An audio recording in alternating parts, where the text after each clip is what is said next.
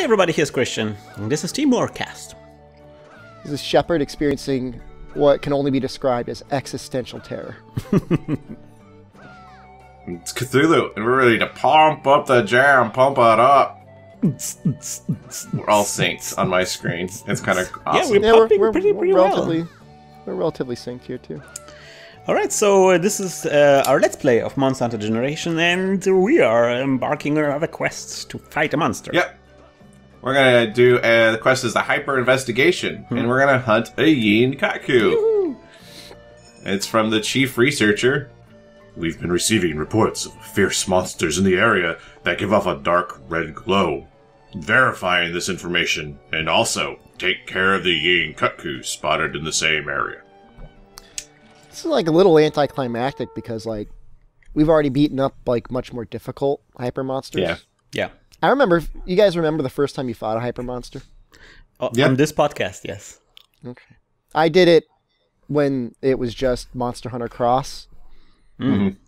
And like, you know, having played the game spoiler free and all that, like I show up in a room, a high rank room, some guy posts a Kutku. Like, all right. You're like, whatever. I got this. Whatever. I got this. I show up, the thing starts like glowing and flashing and spinning, and like we're beating on it for like 30 minutes until it dies. Like, what the hell was that? That's the part I really like about it. I mean, some people don't mind spoilers in their Monster Hunter, but like, if I were to sit down and watch like, you know, fights with monsters like exclusively beforehand, like you don't get to learn anything about fighting them. Yeah. It's fun being able to learn. Yeah. Speaking of learning, Shepard and Cthulhu as well.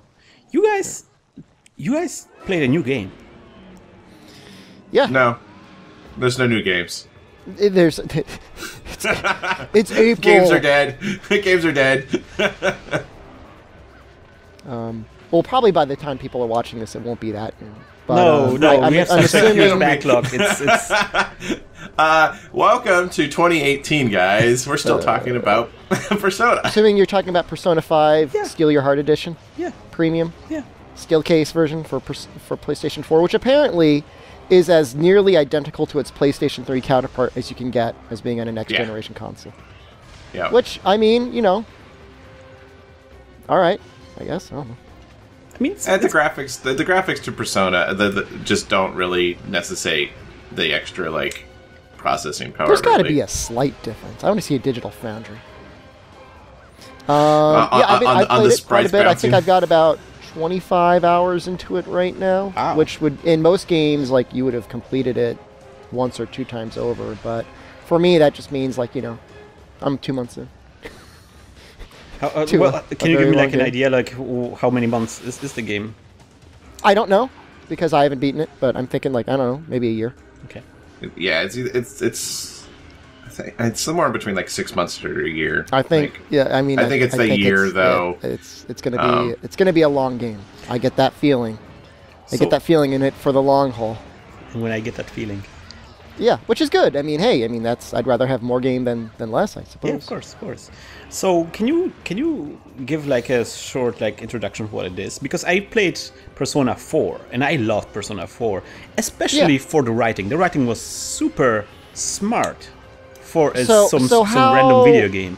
How far back do you want me to go back into the history of Mega 10? Or No, do you just want me to talk to you about the history of Persona, or just the history starting with Persona 3?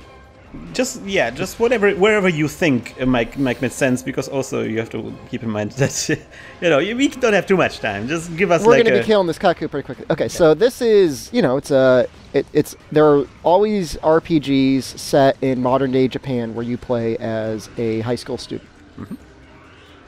Okay, and in these worlds, you typically have the ability to manifest. Oh, nice. Ooh.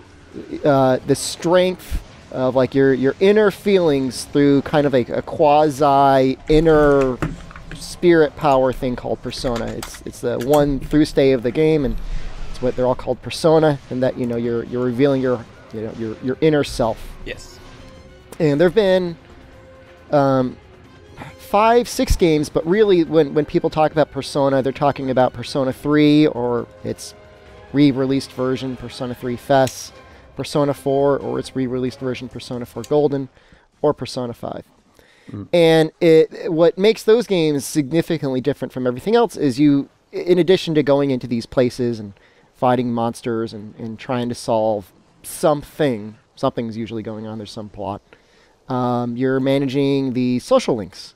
And so these are like little stories within the stories where you meet people, talk to them, deepen your connection with them through whatever, life problem they're having, and subsequently get more powerful because the stronger connection you form with them, the better you're able to strengthen personas that you're able to create. I mean, it's basically like, to me it felt a lot like...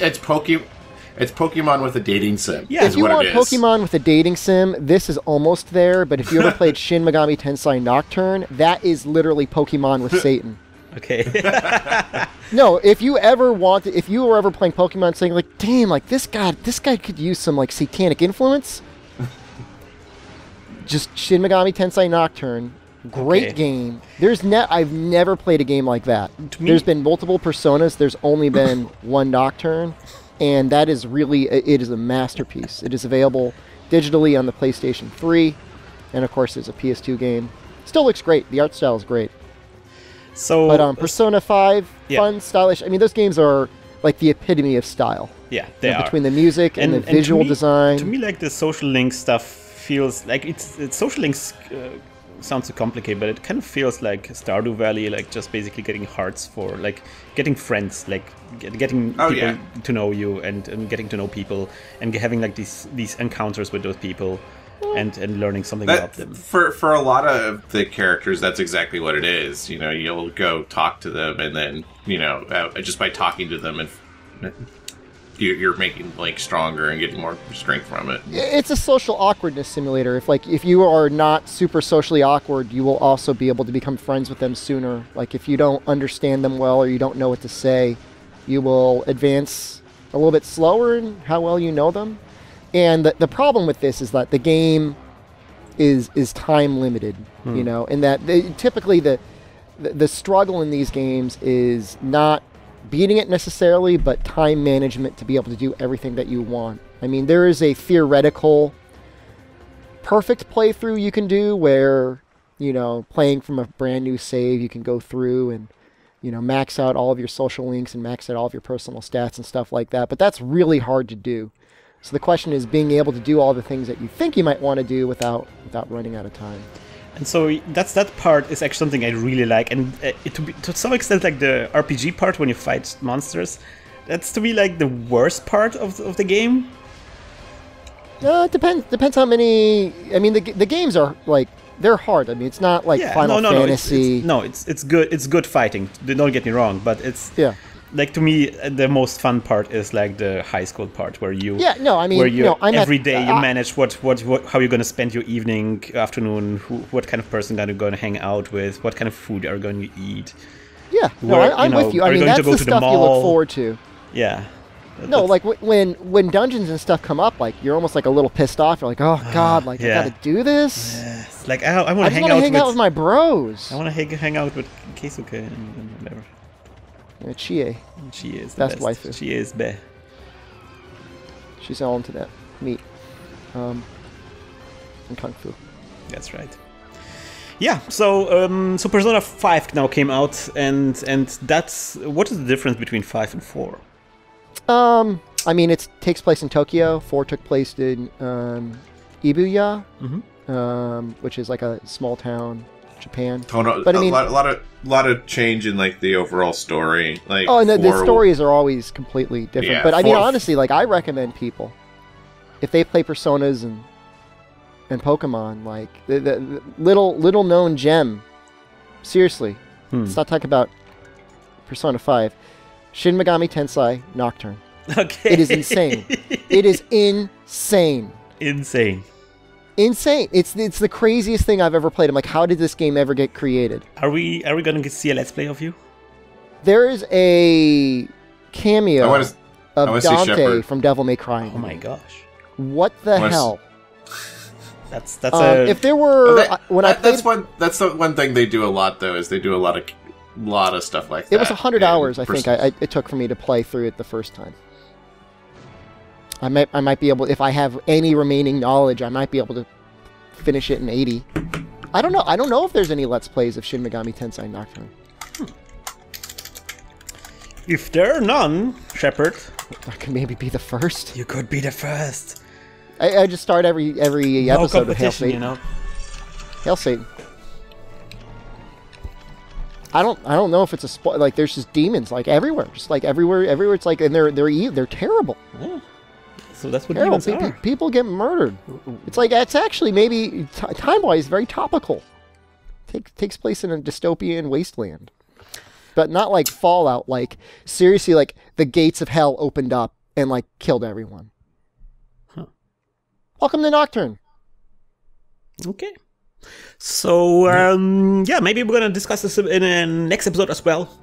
I hope you guys tune in the next time as well. Wish you, as always, good luck and good hunt.